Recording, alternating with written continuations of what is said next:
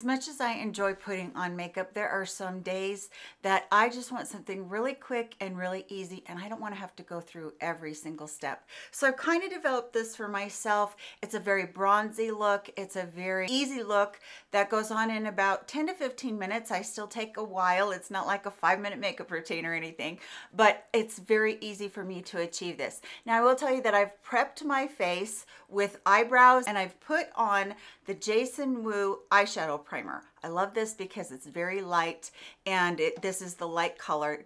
He does have other colors, but I really do like using this. It keeps my eyeshadow on all day long, and I just love it. So, and then the eyebrows, if you want to see a really great eyebrow tutorial, I do have one of those. It's a step-by-step kind of connect the dots type thing that I'll share with you. Also, I always get asked what I have on.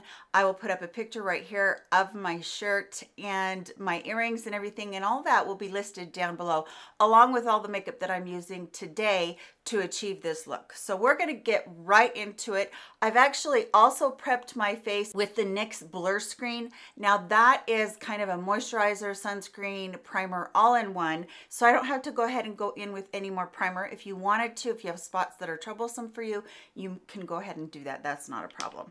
So I'm going to use my No7 Lift Luminate. If you've been with me for years, you know that this is my #1 drugstore foundation of all time. I absolutely love this. This one is in the color Wheat, and I'm using a little bit darker than my skin because I have been self-tanning. So this is a little bit darker than my face, but it'll work out fine.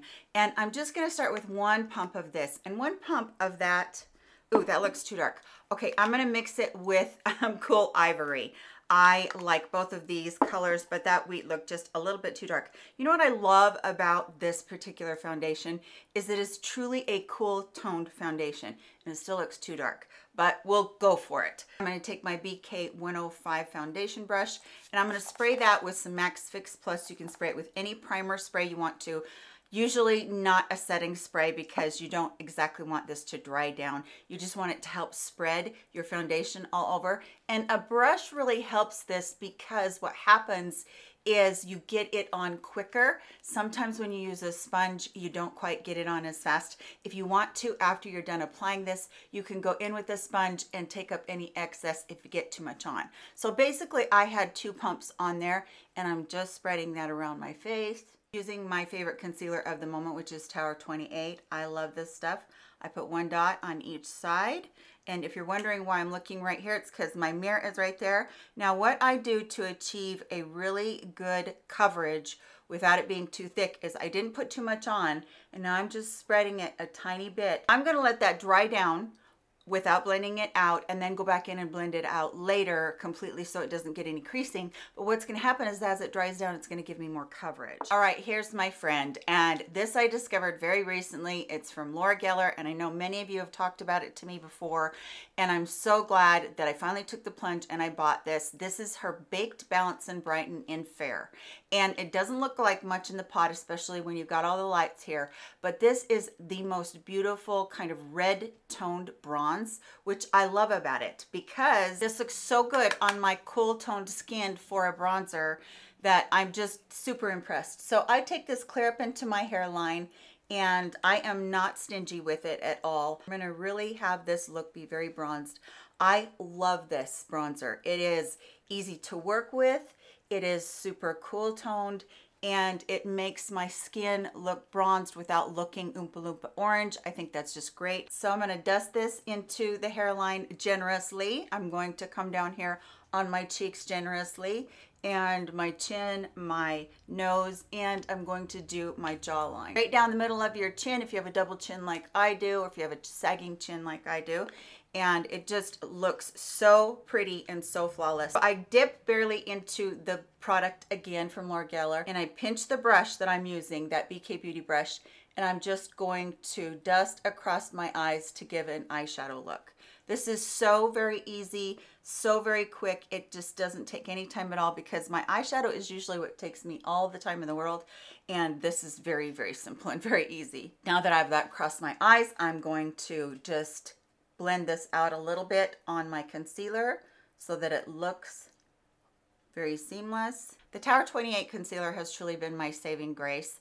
I am in love with this concealer. I think that it's better than 90% of the concealers I've ever used. And I also really like the new Natasha Denona one, but I think I like this a little bit better because it's thinner with more coverage. So this is my go-to right now. I absolutely love it. At this point, you can use blush if you want to, but you absolutely don't have to. I just grabbed a Rimmel Maxi blush, and this one is in Third Base. And I'll just go down in there and I'll put a little bit of extra blush across my cheeks. And then I'll take it and again, I'll pinch that brush and go across my eyes just for a little depth and dimension, nothing major. You know, I truly believe that as you're doing your makeup, brushes can make a huge difference. And I would say that the BK Beauty brushes, Sigma brushes, Refer brushes, those are all such good quality, such high-end brushes. I'm going to use an eyeliner and I'm going to use an E30 Sigma. This is a pencil brush, and you've probably seen me use this before if you've seen any of my tutorials.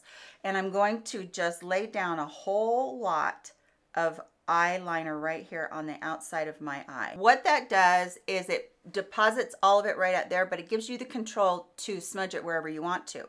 And this brush does that as well. It gives you total control. And I just take and I smudge out that eyeliner for depth on the bottom eyelashes. And bringing it up towards the tail of your eyebrow also gives you a lifted look. This is so easy, and if you want to go into the waterline with this brush, you're going to get a smudgy look on that as well. Also, if you want to drag a little bit of that color into your crease, you can do that. Smudging it out does help you keep that on all day, but if you want to have it extra budge proof, go down into your bronzer again. Just kind of catch it where the darkest color is and go over top of your eyeliner. That's going to set it for the day, and it's going to really be budge proof through this summer weather that we're having. So I want to bring some light into that inner corner. I don't want my eyes to look dull. This is a single shadow that I bought from Essence. It's Soft Touch eyeshadow, and I of course can't see what it is. It's called Bubbly Champagne. I'm just taking a flat paddle brush or a flat concealer brush, and I'm going down in there. I'm going to go in here and I'm going to very lightly coat the inner corner because I don't want it to be stark. I just want the whole look to be softened,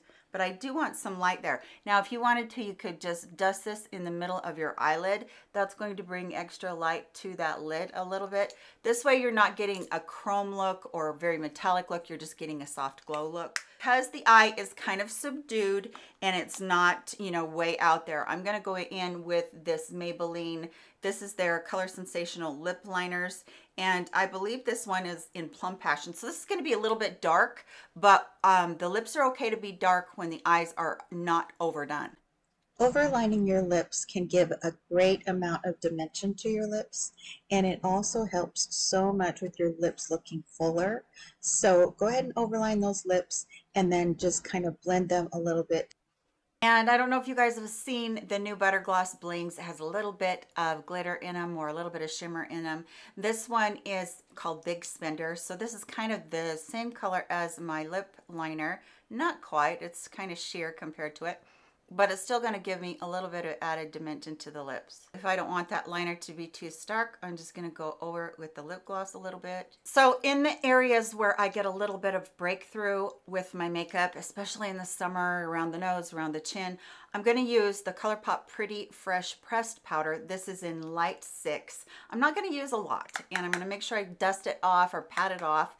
And I'm just going to use it in those areas that need a little bit of extra love, and the pores need to be hidden. I want it to be a polished look, but I don't want a lot of powder on there because the powder will dry you out and make you look older, but I want a little bit on there. Next, I'm going to go in and I'm going to curl my lashes, and then I'm going to put a couple of coats of L'Oreal Lash Paradise on.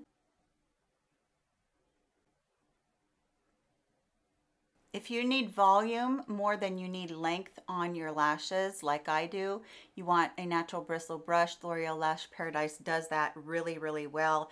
If you need length, or if you want to do both, then go back in after you've done this one from L'Oreal and try the Sky High from Maybelline. Finish it off with the lovely new Power Grip setting spray from e.l.f. And this just helps keep it in place for the day. This is such a fine mist. It's beautiful. And there you have it, a finished look, very bronzy look in about 10 to 15 minutes. My hair's straight because my next tutorial is all about doing my hair with a dupe from Dyson. So you might want to stay tuned for that in the next couple days. Hope that you did enjoy this video. Please give it a thumbs up if you did. Don't forget that everything will be listed and linked below for you. Everything I have on, including the nails and all of the makeup, all of that will be listed and linked below for you. I appreciate you spending some of your time with me, and I hope that you did enjoy this look. Do you have a summer go-to look that you would like to tell us about? You're welcome to tell us that in the comment section. Thanks so much for being with me, and please come back around in my very next video. Love you much. Goodbye, my friends.